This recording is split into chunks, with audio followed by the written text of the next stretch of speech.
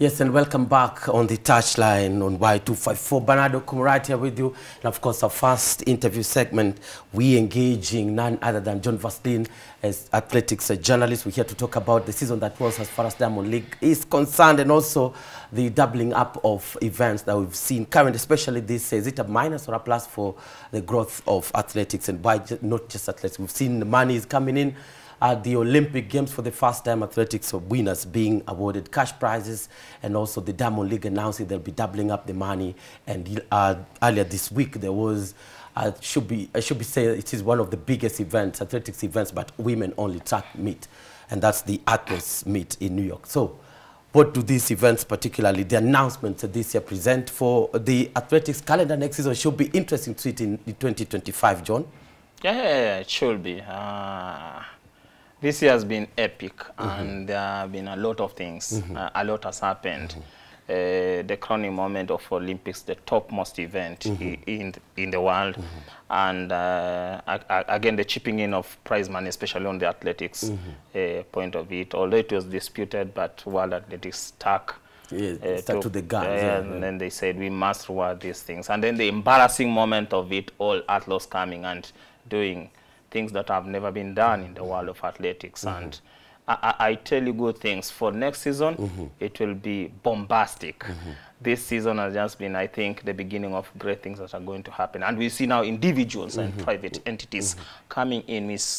Atlas is run by Serena Williams' husband. And you see what he has brought into it. He's telling people, guys, this is how we need to associate ourselves with these athletes. They are doing their very best, and they deserve to be rewarded. Yes, indeed, it does deserve to be awarded. And also maybe what Alexis did was just ask those athletes, what do you get at the end of the season, you know, and he decided to double it up. And this has also triggered or made some other events that have been going on for some time now, that's on the athletics calendar, including the Diamond League, announcing or trying to counter the Atlas entry into the sports world. And they also announced that they'll be doubling up the money, the prize money, which I think has been constant for some time across 15 events. At the end of it all, just $15,000 across 15 meetings. That was a long time coming. Yeah, it has been that way. And I think these people have been misusing athletes. You know, for instance, you know, people don't understand how running and preparation to run just 9 seconds it is, or 10 seconds. People sweat. People sweat blood to get to that level. You look at Omanyala, you look at the genesis of Omanyala, the journey that he has gone through. Look at Usain Bolt. The one of the best athletes in the history of running short races. And you see, people tend to think that you just wake up and win. You can't. It can never happen. It's a lot of efforts. Look at marathoners, what they put into it. Somebody training on a weekly basis, running around 200 kilometers every week. You are doing 200 kilometers every single week. And for you to prepare, just to prepare your body to endure that, the torturous journey that you're going to face, like Berlin tomorrow, you see how it is going to be, and especially on Berlin, history will never repeat itself. The record still stands. The record still this is the marathon that's favorite for the record stumbling every time. We could be seeing that tomorrow. No. With the lineup, the people that are on board this time round, we don't see the marathon, the record going in time soon. The record is still going, especially even Eliud Kipchoge's course record will still remain.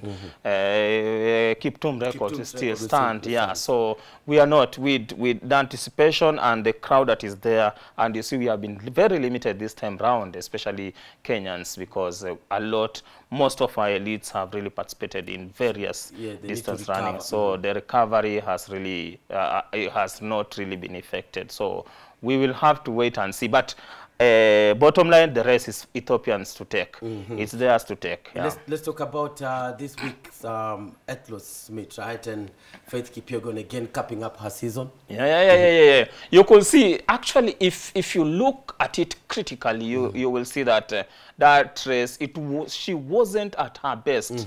She really struggled, especially the last 800 meters after the pacer dropping off.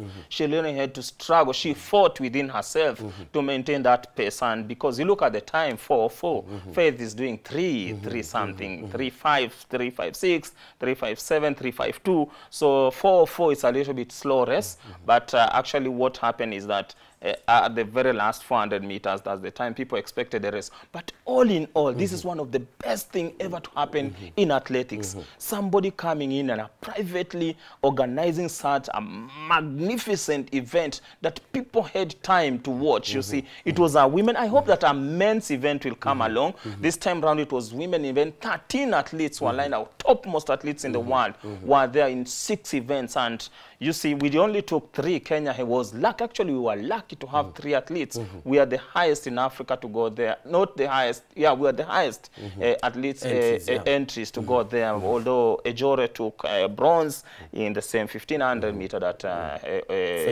Faith won, and then our 800 superstar, the Kisii Express, finishing second. So again, prize money. You see, she went home. Yeah, Duguma is a threat, and although she hasn't found Mary Mora at her best, because again, we look at the time. When you look at the time critically, we see that the time wasn't actually appealing, and it wasn't that time that people ran. Look, for instance, you know, there is a game we have just capped off the DL, the Diamond League series, and we took the diamond, 2 diamond medals in races that have really been for the last around 3 years, the steeplechase races, and people were really yapping and saying, now we have come back, Kenya is coming back to its thing. But when you look at the time, you know, with athletics about time, when you look at the time, you see it was, all those times were really slow. They were never near. Serem have been around the whole season. Serem has been around. You see El Bakali, no, now it's dipping. Now it's not up as he used, because he has really tormented us for the last 3 years. He has been at his best game, and it is good that other people can also take the share of the cake, because we have been doing this thing over and over and over. Now we have to learn into it. And maybe Serem has been waiting in the wings for Sufyan to go down. I think he is, because when you look at Girma is already dipping. El Bakali is leaping. Seremi now is ascending. And with running, it's all about how consistency, how your body is, how they approach the race, and then again we look at the timing, the time that people are running. So for me, I see Serem is still not yet there where we are supposed to be, especially on the steeplechase levels, but he's heading somewhere. But if we put Serem and we find the best of Girma, we find the best of El Bakali, we still don't have any medal. Jose Talu may be coming out of the shadows to win the 100 meters again. Talu, it was good. I really wanted that lady to win. She has really been fighting all over. You see the disorganization of our continental championship, the All Africa Games, how frustrated she was. Nobody to pick them. There was no organization. People were chasing Olympic times. People were chasing Olympic times, and there's too much disorganization. Even to get, she had to book a taxi for her to attend an event, even for the training session. It is not right. We need to style up. We need to pull up our socks. And I was really happy that I could see Talu finally taking something home, especially money-wise. It's been, and also maybe rewarding, you know, 100 meters just ahead of the British Daryl Nater. That was fantastic. That was fantastic run from Jose Talu. She had been having a disappointing season, I think. You know, the she hasn't performed. She's not been performing. She has only won 1 DL this season, so I think the crowning moment came at the right time, and I think she has gone home with a good pocket. At the tail end of the season, maybe the timing of the athletes at the tail end of the season. It was good because it is the crowning moment. You know, with running, one thing is about with athletes different. You remember the last Diamond League series. This guy from Howard. Howard refused to the hurdler, 110 hurdle hurdler, the world champion, the Olympic champion, the world record holder, refused to run because there was misunderstanding between the management and the organizers of the race, because what they were paying what they wanted to give the meet organizers, what they wanted to pay him was less compared to what he had really achieved, because this year he was at his topmost level, taking everything that he ever participated. He was only defeated one in around 22 races, only once, and that one I know it was because the body just shut down. You know, with running, the body shuts down. So with Atlas coming in and bringing in such a humongous amount of money, it's rewarding. But you know, for us, people see the award money. But for us, again, people who are into athletics, we know that an athlete, when he goes to an event, there's an appearance fee. And the appearance fee is usually way bigger than the prize money. Let's say for appearance fee for, let's say, Eliud Kipchoge, how much will it be? Eliud Kipchoge, for appearance, he's doing between 47 million to around 57 million. Appearance, to just start on the stop. At the Bali. Yeah, Faith Kipyegon, Faith is doing between 18 million to 23 million to start on any event right now as we talk. So it depends with how good or where you are placed. Beatrice Chebet, watch out for that lady next season, because she'll be the one. Actually, she's now the second fastest woman in 10 and 5. So we watch out for her, because next season, I'm telling you, because right now Sifan has beaten, no, Sifan is third, but I know next season she'll be the topmost lady, and again the appearance will go. So appearance ranges between 1 million going up depending on her. But the most expensive athlete that was ever paid, leave alone Eliud Kipchoge going for Ineos, you know, when she was going for 159, the highest amount appearance that was paid was for Mo Farah. Mo Farah, you know, European-based athletes, their bargaining power is totally different. You remember there was a discussion about Timothy Cheruiyot and Inge Bristen. You Inge Bristen beat Timothy the very first time. Then, all of a sudden, the Nike contract went to 27 million. And while Timothy then came and argued, guys, this is being unfair to me. I've been a world champion, and I only got 8 million. Then they said, okay, let's do it statistically. Let's get one shot, a shot for Inge Bristen, and we bring a shot for Timothy. Which one is going to sell? So that's where the difference again comes in when it comes to negotiation about appearance fee and payments that you get.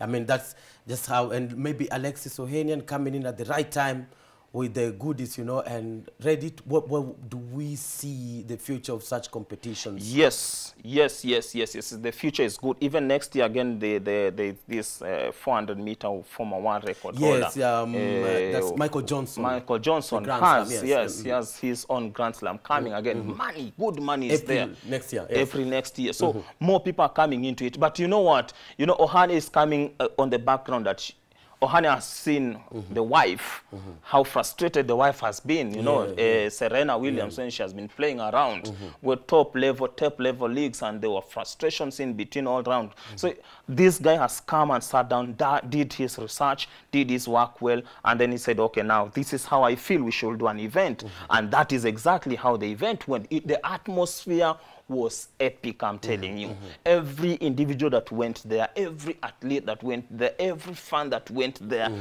they got what they went there for. It was more than expected. The 200 meters, Brittany Brown, setting the odds. Britain has really come in handy. And again, I was expecting some more faces to come into it, but they never really made it. But I'm happy for Brittany, because she came, she exploded, and she took the money away, and she went with the crown, the first crown ever. And I remember that she won the Olympic bronze. Again, coming and then beating actually the Olympic champion. But you know what? Let me tell you, the focus for any athlete is to appear on that topmost podium. You see, for Gabi, you know, she lost the money. We know she lost the money, but the achievement she has achieved this year is more than Atlas. Yes, indeed. And locally, the season did culminate as well. Of course, the Olympics was the epic, was the peak of that feat, and after that, I think the season just. But of course, we expect to see, for instance, what the government has been talking about in having the 3,000 meter steeplechase, you know, and the crowning moment at the DL gives us hope. A little bit hope. You know, the government has to do its work. The government has to deliver. We don't have infrastructure. Can we manufacture them? Can we manufacture them? Can we put them in a camp and have No. It just doesn't come like that. Yeah. The investment should be put in infrastructure. We don't have training grounds. For real. Right now, running on even right now, Nyayo is close, the only stadium that we had. Even culmination to Olympics, we had the people had to beg the government to go to their knees, please open for us to do a trial, an Olympic trial. They had to beg the government because we don't have the facilities. The government needs to invest in infrastructures. Yes, I'm happy. Although the concentration has really, I've been at Talanta, I've been there 2 times. Wow, something beautiful is coming up. It will be the best stadium actually we'll have in Eastern Central Africa. Are we going to beat the deadline? Yeah, we will. CAF deadline? Oh, we will. Those Chinese guys, they are working 24/7. Yeah, and you see the progress when they go there. You are shown how they are doing their work. It's really impressive. The stadium is finished, especially the playing field. It's finished, filled to the brim. It's just being brought up, so we know we'll beat the deadline. Kasarani have been there. Now the grass, they are planting the grass. With planting grass, it will be good. One thing, the beauty about grass is that, again, we are raising a nursery for the grass so that we'll just be plucking the grass. We replace where the damage has been done. Then the other one goes back to the same thing is going to happen to Nyayo Stadium. Although yesterday I passed and peeped through Nyayo Stadium, I thought it had been brought down, but it's still there, the pitch. And we are expected to by December, it should be ready. So could be hosting Chan. Yeah. And we have been given the green light. Yes, we were given the green light by CAF for the Chan and the Africa Cup. Maybe the visit by Mosepe was a vote of confidence, but anyway, now whatever that's happening right now means that in the next 3 years or 4 years we'll be having no problem as far as having venues. Yeah. I think from next season, because actually for athletics the calendar is coming up on 14th of next month. They are sitting down. The team is sitting down next Thursday to try and bring up the calendar. So on 14th the calendar will be out, and I know from next season we're expecting good. But now, you know, it's now a season for cross country championship that has coming. Recently they launched a website, and we were there with again your colleagues, and we saw how good it is. The investment is good, and the course has been expanded. So we expect good, and it's a gold series. First series was 0, now it's a gold series. So we have 2 gold series races in Kenya. This is huge for us. Yes, indeed. And maybe this year also marked the should be the beginning of the end of some of the super track athletes we've seen in the last decade. Yeah. For our guy, I'm sorry to say this, Eliud is now where he is in the sunset. Now he needs now to think critically and accept the situation. But he always thinking critically, right? Yeah, he is. But you saw what he said, that Olympics is all about participation. Those are not good words to say, you know. But all in all, he's been great. He's a legend in his own books. He's one of the most celebrated athletes in the world. You saw him at the closing ceremony. He was only one of the 5 guys who came to the podium for IOC representation. Yes, he's huge. He has made his name. For what can such an athlete be to the country? No, for Kenya, we don't celebrate such. But how better can we use him? We need to use him as a brand ambassador. This guy is known. So huge out there. And he has shares right now in Nike, you see. So he's selling his own shoes, branded shoes, signed by him, Nike. So this is a brand that we need to encourage so that he can get more and more shares in such corporate. Then he'll be uplifting. We need negotiation. You know, one thing about Kenya is we are too selfish. You know, a brand like Eliud, a stadium is named after him in the United States, whereas he's somebody who can negotiate with Nike to make a proper running stadium for Kenya. So these are the things we need they need to be brought on the table so that we can get something out of him or use him, because he's going to be there for a very long time. Eliud will still be around. And maybe just, maybe, I don't know, but the government just needs to, through the Kenya Tourism Board, you know, the one that brand Kenya, the brand Kenya. But you know, they need to. For me, I'm very sorry to say that the government is an opportunist. They want to, if you say in Kiswahili kudandia, you know, to me, they don't know just how to bring in. They don't want to do the investment. They don't want to invest into anything. They just want to get the ready food on the table to eat. So for me, I'm not into the government. I don't have that belief into them. I don't believe anything. I'm seeing Murkomen working. Yesterday he was at Karatu. I don't believe in anything he's doing. He needs to sit in that office. He needs to work. Murkomen is not. These are PR gimmicks that actually I don't feel anything. Murkomen needs to sit down. There are structures and things that Ababu had put into place. He needs to work on that so that he uplifts this game. He's talking about privatization, which is a very good thing. We need people to invest into study. You know, one thing, just imagine if we could have somebody, one of these billionaires that we have, to construct a proper stadium, and let it be all-inclusive, meaning let it not like be Talanta. You know, Talanta is football, one of the, but it's football, for football. We need a track, we need football, we need basketball, volleyball, we need swimming, and all that. If one individual can do that, then you get the benefits, because you can host events here. We have a lot of talent in Kenya, but we are not using that. Why the billionaires not easy to put their money? No, they don't. They don't see the value. You know, easy come, easy go. Most of them, there are people who have never, because you're a billionaire, but we don't see anything that brought you into that. But maybe also about Kenya using the athletes. I think I was the Olympics, and Kenya is just one of the biggest names out there, especially around the sporting arena or venue. Kenya has a big name, and I think the best way for the government to do it, just like through KTB or through Brand Kenya, as they say, brand it, they need to put the athlete at the center, you know, at the center of their focus.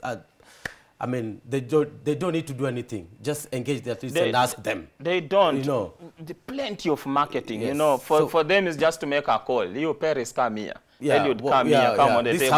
This is how we want to do this, and this is how we know you will benefit. They've always been a battle. I remember when Madag was the governor for Uasin Gishu at that time. He had no nice words for people who are trying to put Kenyan athletes on the billboards and with no concrete deals. You know? But anyway, it's a discussion that should continue, and we should find a way of how to maximize from the athletes. They have a big name, they build the Kenyan name out there more than nobody else, not even the scholars or anybody else, not even the politicians. But it's been wonderful. What should you expect next season? Faith Kipyegon keeping her form? Yeah, Faith Kipyegon, although now concentration is leaving the track, she's heading to the road, which is so beautiful. You know, road pays. Road really pays, let me tell you. You go to one event, you know, for Eliud. The successes of... look at Eliud, look at Bridget. Those are the people, look at Obiri. Even Obiri. These are people who just run 3 races in a year, or 2. For Eliud, it's only 2. Because what you get, when you combine together, it beats every logic. So for me, I'm so happy for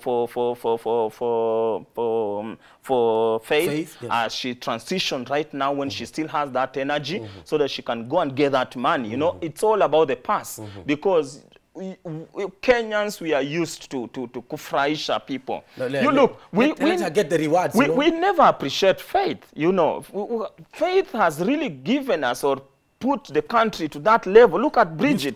Bridget has really done something that we have. It has never been done. But what do we do?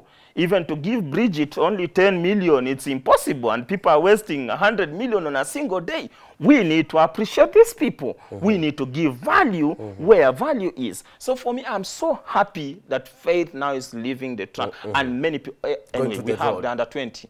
Oh, we have Edmond Serem. We had Al Hamisi. We have Mora, the Mora. The young Mora. The young Mora. So if only the government could cover or consolidate or map these athletes that we have just made, who went to Peru, Lima recently. If we can just keep them together, confined somewhere, and invest into this, the future is bright. Keep them in touch for their progress.